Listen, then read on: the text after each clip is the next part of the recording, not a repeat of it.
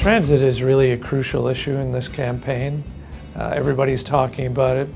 Congestion on the roads is getting out of control. The question is how to fix it, what kind of transit, and how do we pay for it?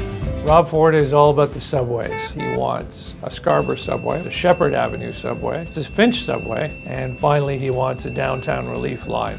He would approach the federal and provincial governments and ask them to pitch in more. Both of them are facing financing problems of their own. So it's a very high hurdle for him to get over in terms of funding. Olivia Chow focuses very much on the here and now. She says we have to improve local service, particularly bus service, and she would invest in that. She would do away with the Scarborough subway and go back to the original plan, which is to build a light rail line. The danger for Olivia Chow is that by advocating against the Scarborough subway, she could lose votes out there. Some people in Scarborough feel downtown gets all the transit, we need a subway. Well, John Tory has quite a unique and arresting plan. He would build something that he calls Smart Track. He would use existing GO Transit lines to create a kind of surface subway.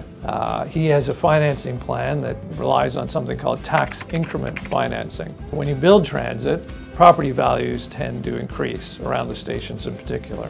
And you rake off the additional money you get in property taxes and use it to pay off the loan you took to build the subway in the first place. The danger is the development doesn't come through, then you're left on the hook for repaying those loans.